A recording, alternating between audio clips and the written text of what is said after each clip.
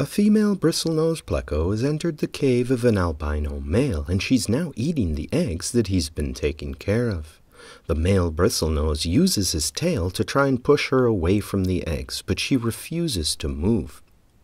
The aggression increases as both the male and the female bristlenose extend special spines in their cheeks that are used during combat.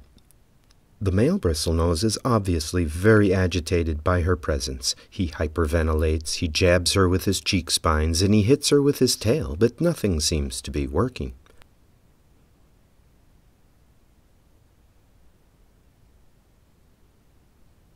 The female bristlenose just continues chewing away at the eggs despite the male's attempts to move her along.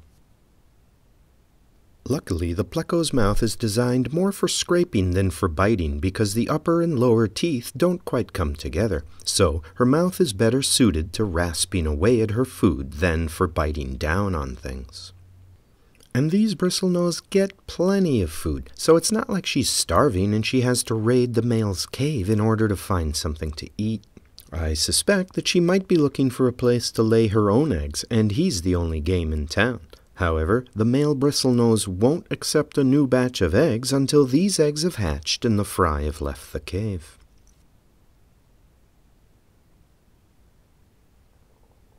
However, the female could solve this problem if she eats the eggs, because the male might spawn again right away.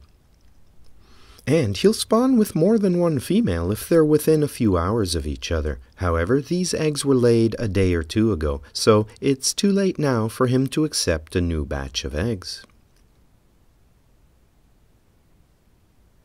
And if these eggs were not so durable, they would have been gone by now, because this young male seems to be having a lot of trouble protecting his eggs from this egg-eating female. However, I'm fairly certain that this is his first time caring for a group of eggs, so it may just be due to his inexperience. Nonetheless, the important point here is that bristlenose pleco eggs are incredibly durable, and it's a good thing, too, because this male can't seem to make the female leave. However, the male bristlenose does eventually eject the female from the cave. Unfortunately, I was filming a close-up of the eggs at the time, so I didn't capture it on film.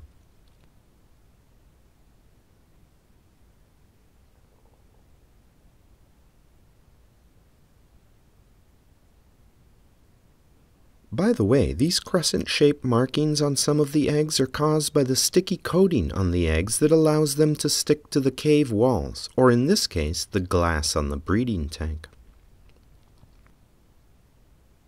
And these are the tiny heads of baby bristlenose plecos long before they're born. Be sure to notice the large amount of glue, for lack of a better word, that keeps these eggs stuck to each other. It must be incredibly strong to have withstood the attack by the female bristlenose, who chomped away at them for several minutes.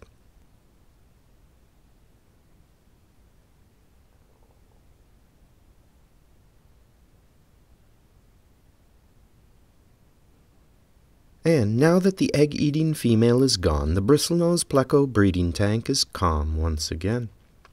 The male bristlenose can now get back to caring for the eggs. Hopefully he learned something from this stressful encounter and he's better prepared to deal with the challenges that lie ahead.